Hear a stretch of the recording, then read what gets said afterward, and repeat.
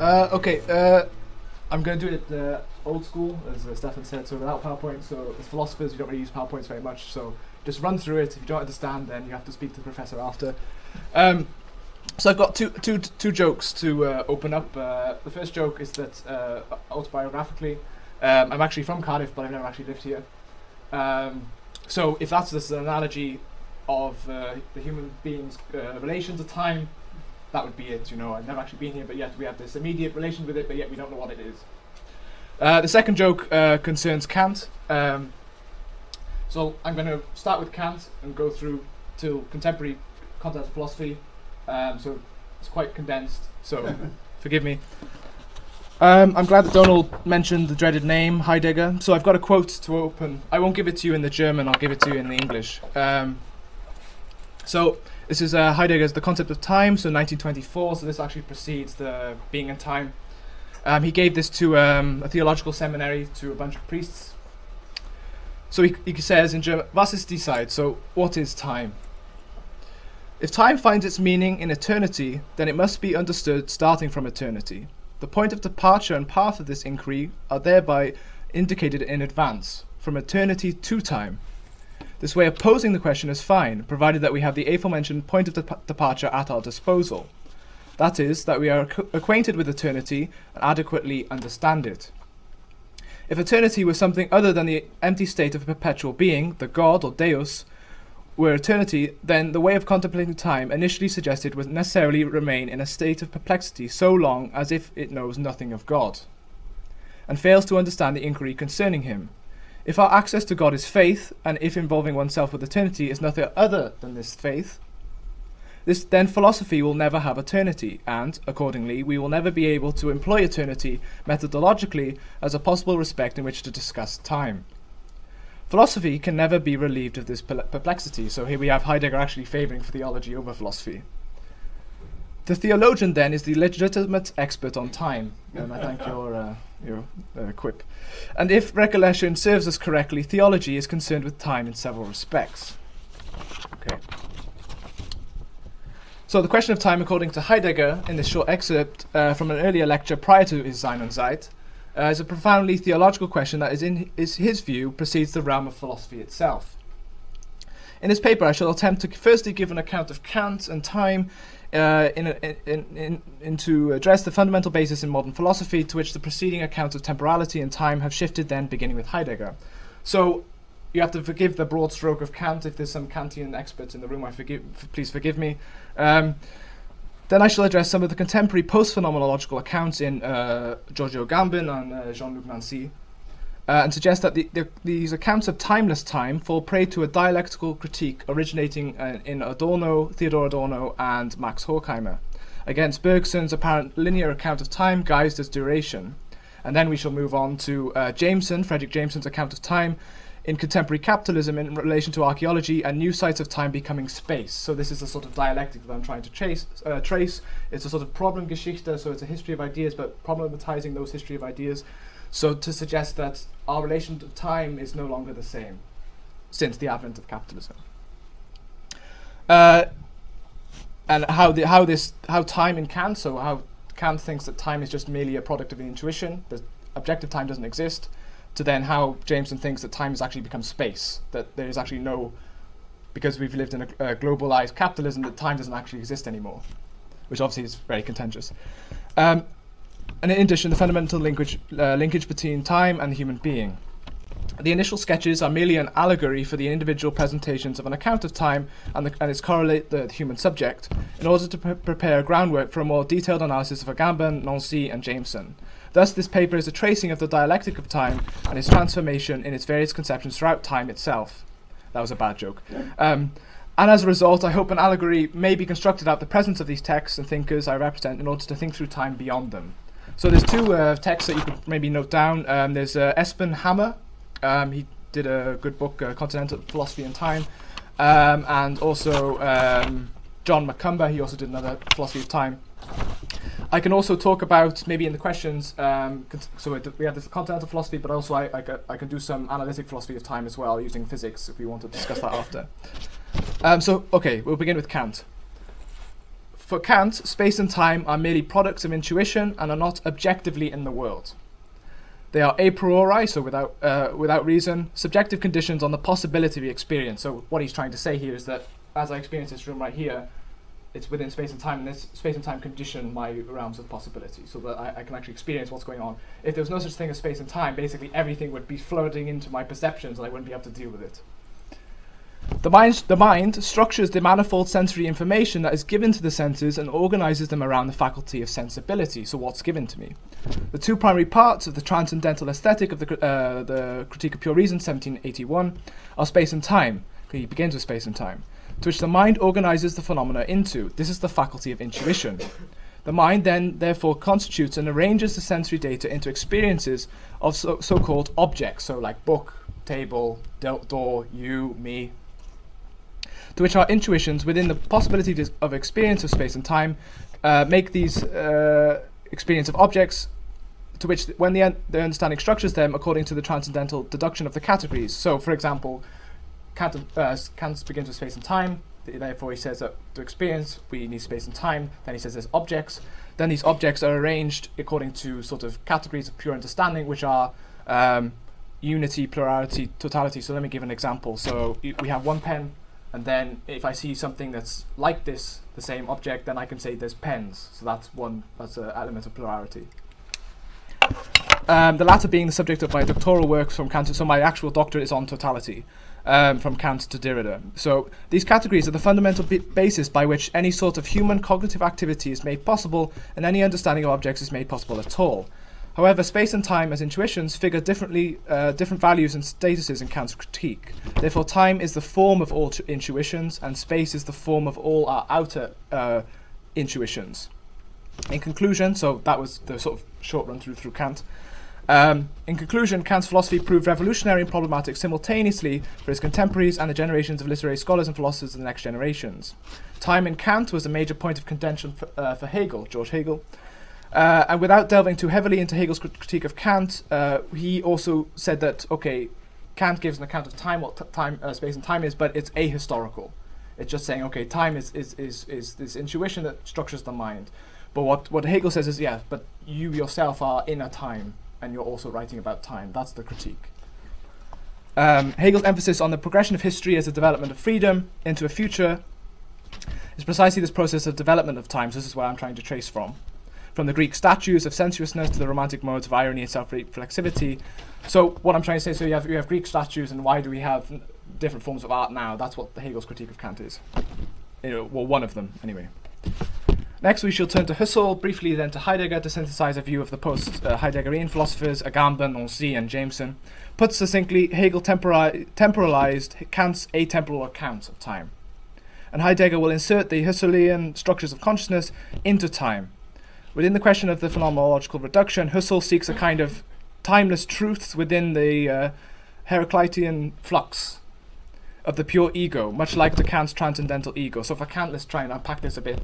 So for Kant, the reason why a subject can remain the same subject is that there's a sort of transcendental element which remains and is able to capture reality within the mind, and in the mind there's something that's transcendental that stays there.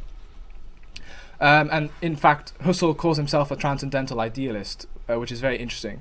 The presentations of intentional objects are immanent to consciousness. So again, this is an intentional object. It has intentions. I have intentions to use it. Insomuch that the different presentations do not occur all at once, they come in a flow or succession. Thus, the continuation of these phenomenological presentations is like the continuously flowing time. The supposed differentiated moments of time to each other is the immanence of time itself. So, for example, if I say now, and then I say now, there's a sort of continuity, isn't there? And that's described as the flow of time in Husserl. Thus, the time synthesis is a passive synthesis, insomuch as it is not something we do consciously, but time confronts us in a complete or finished object of intentional awareness. So for Husserl, time is completely immanent and it's completely natural. The most basic awareness for Husserl is time, in that the time flowing past the pure ego is an internal time consciousness. So if I just sit there, that you notice the flow of time itself. Time in this primordial sense is for Husserl the most general eidos or essence or part of the eidetic reduction. in Heidegger, so skip that a bit, yeah. In Heidegger, the conception of time has remained since Kant, so we start with Kant and we move forward, a formal conception, and yet we do not possess a phenomenological conception of the phenomenon of time itself, nor in Husserl either. So one of Heidegger's critique of Husserl, in reading Kant, is that right, we have a formal conception of time. We sort of abstractly think like, what is time? And then in Husserl, you kind of get this sort of attempt to make it more like Dasein being there, making it more commonsensical, more intuitive. But then even in Husserl, there's this idealist substance is left over. Where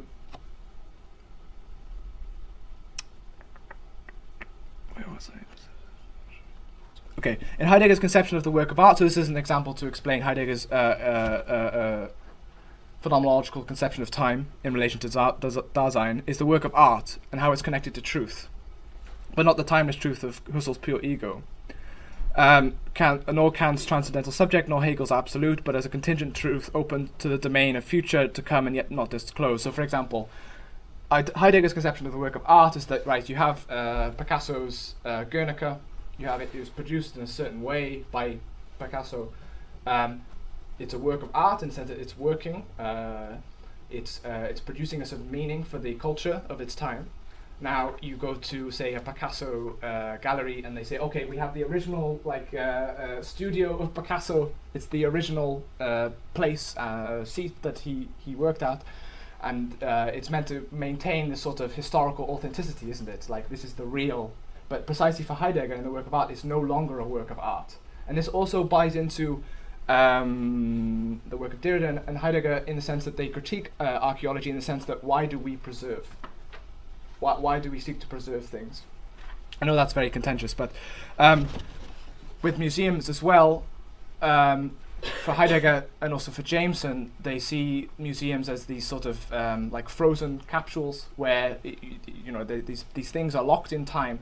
They're no longer working for the people that they were working for, as in pieces of objects. And it's the sort of contemporary context that we have to look at of why are we preserving, say, Greek art? Why are we preserving Roman? Okay. Of course, this has sort of historical narratives of why we do this. So now we turn to a detour through. How am I doing for time? Oh, okay. Now we turn to a detour through Adorno and Horkheimer in their critiques of these accounts of time. So, in short, for Adorno, Kant details the structures and ordering categories of the mind. So Kant is right. He's trying to understand like what are the fundamental conditions and structures of the mind that construct how I perceive things. But not only is his account of the mind ahistorical and atemporal, although constrained by time itself, in the sense that, Kant in the 18th century writing about time is obviously conditioned by his historical context writing about time. He gives no reason of where these particular categories originate from and why. So this is the sort of, at least, Marxist trajectory through philosophy of time, in saying that, okay, Kant came up with these structures of the mind, but he himself is a middle-class gentleman living in the 18th century and so on. So Kant's experience of time is different to, say, a worker's experience of time in the 18th century. That's the critique. Adorno's answer in brief is that the struggle for the assemblage of the mind itself from the sensory chaos is derived from Marx's concept of labour. In what people perceive and how they perceive time, for example, so depending who you look at, is differentiated along their particular time or temporality in which the particular subject finds herself in as a dialectical consequence. So, for example, the worker that works in the factory, say, 14 hours a day, hammering the same bit of metal, his conception of temporality is different to, say, the manager who goes to meetings and whatever else. Therefore, Adorno's and Horkheimer's critique of these metaphysical accounts of time and phenomenological reductions of time are misguided and not differentiating their conceptions from the particular position in which they find themselves and what they occupy. As they write about time, their space, so this is where time becomes space in the paper, or position of their sphere determines or correlates to their conception of time. In essence, this transition to the tying together the analysis of how space determines time and how time itself is conditioned by certain determinations of space leads us into the work of Agamben, Nancy and Jameson. Now I think this is where, if there are any questions, this is where the questions will come now. In the work of Agamben and Nancy, a different account of time is constructed. For Agamben, inherited from Walter Benjamin and Jacques Derrida in a form of messianism, so this is where the Jewish theology comes in, Jewish philosophy. He claims that the future is provided by the homo sacer, or the sacred human, in the ambivalence of the sacred, interpolating between the something that we are not and what we might become as a result, projected into a timeless future. So for Agamben, there is basically no time, but the only sort of time that we can sort of hope for is that we can sort of try and change who we are and our historical context. For Agamben, language, so this might be some sort of archaeological point here.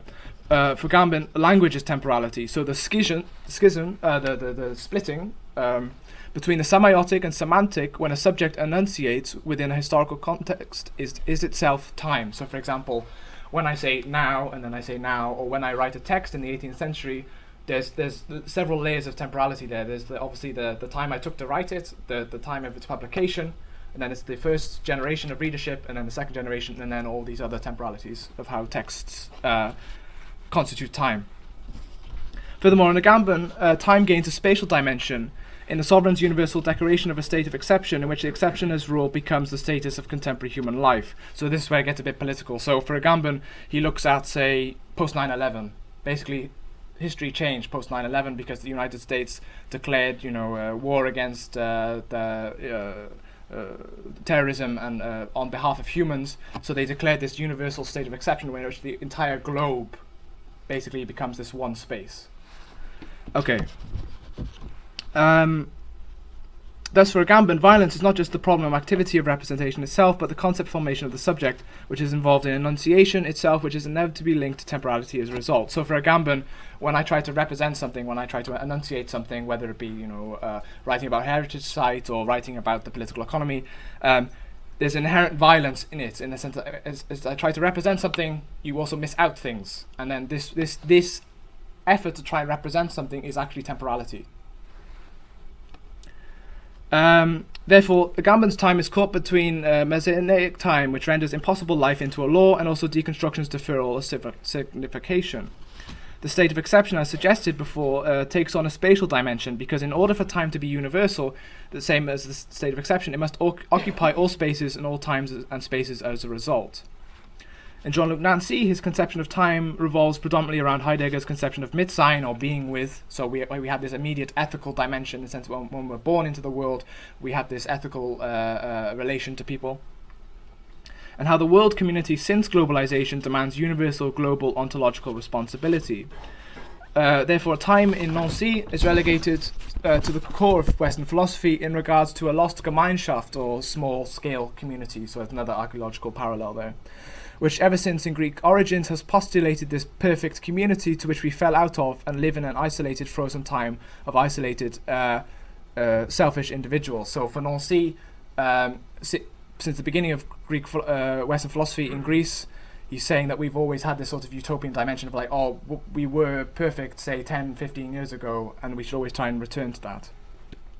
This nostalgic messianism of longing for a time beyond our own, which we are exiled from, Nancy claims that we should be suspicious of, and rightly so. But this messianic return to this longing, in fact, sustains the very situation of timelessness that we find ourselves in.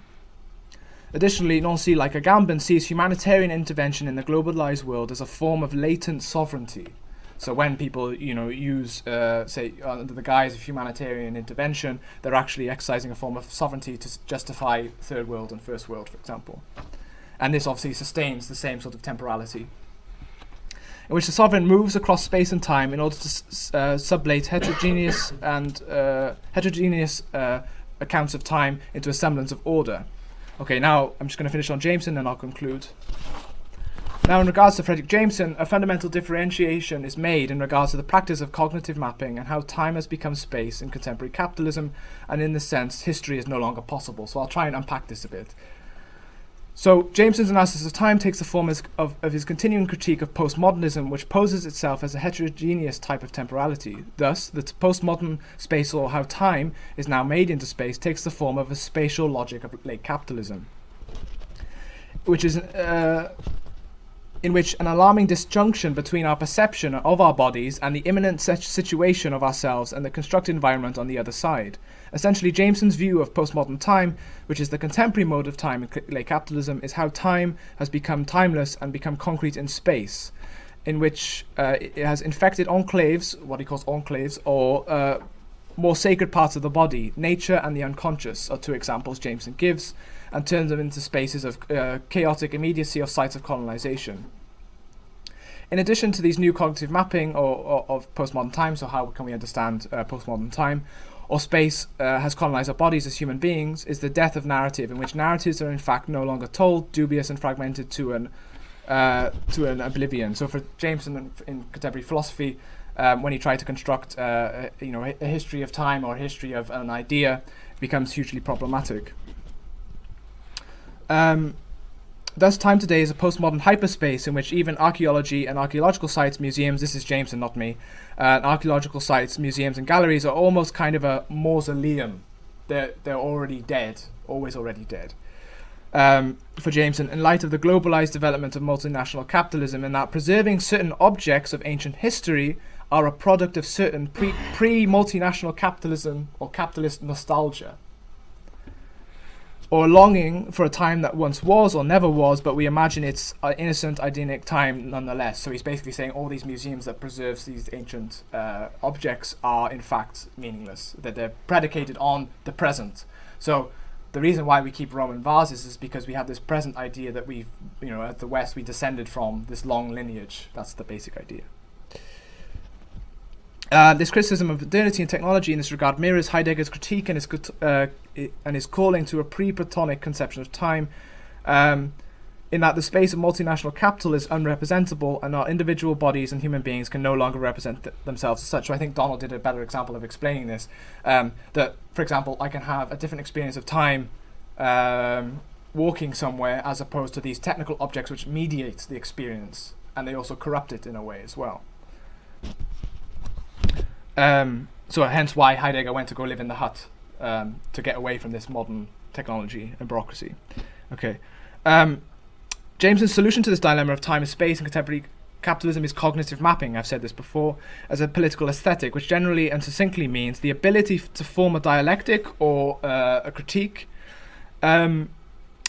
to our capacity of immediate perception of time, to the totality of a global context in which we can imagine futurities without regressing to former conceptions of time, which the postmodern era sustains, and without doing the opposite but to the same ends, of reproducing a supposedly new form of time which inevitably represents a false utopianism which postmodernism itself also sustains as a result. So let me explain that a bit.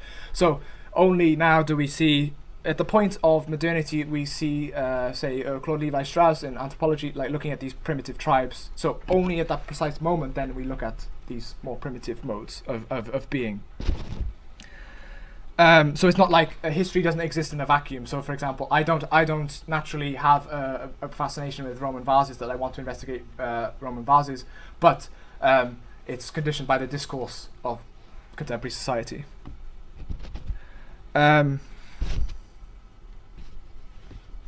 Thus, for Jameson, the last frontier in capitalist exploitation is space itself, in all forms of the human body, the globe, and even interplanetary ventures into hitherto unexplored spaces. So, for example, capitalism is spread globally. The only way it can go is into planetary capitalism. So, I'm just going to conclude with the Heidegger quote, and then that'll be fine. Okay. So, this is the same text, the concept of time. So, in conclusion, let us put history and the possibility of repetition to the test. Aristotle often used to emphasize in his writings that the most important thing is the correct education. Original assurance in a matter emerging from a familiarity with the matter itself. So we're discussing time. The assurance of the appropriate manner of dealing with the matter. In order to speak in keeping with the ontological character of our theme here, being time, we must talk temporally about time. We wish to repeat temporally the question of what time is. Time is the how. If we inquire to what time is, then one might not cling prematurely to an answer, time is such and such, for this always remains a what. Let us disregard the answer and repeat the question. What happened to the question? It has transformed itself. What is time becomes who is time. More closely, are we ourselves time? Or closer still, am I my time? In this way I come closest to it.